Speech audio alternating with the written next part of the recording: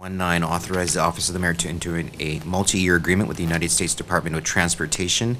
The 2-year agreement would allow for continued essential air service at the Waimea Kohala Airport, introduced by Ms. David by request. I think most of the council members remember from last year trying to sort through this problem. Long story short, it's an essential air service in the Waimea Kohala Airport. And it is a contract with the federal government that funding must come out of the community.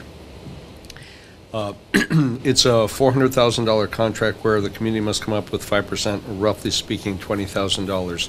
We have funding in the budget this year for that. Actually, we have funding for the next 2 years. And so I'll be asking for your support.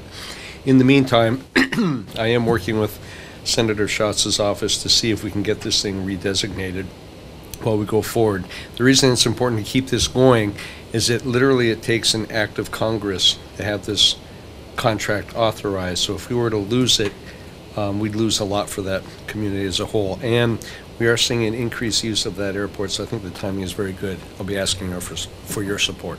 You know, I think we all saw that article in the newspaper the other day, and you know, really wanted to congratulate Mr. Richards. I know it's taken a lot of your time. You've absorbed yourself in this matter for the better part of a year, I would think, and really congratulations to you and the community. Okay, we have a motion on the floor. All those in favor say aye. Aye. All opposed, no. Motion carried.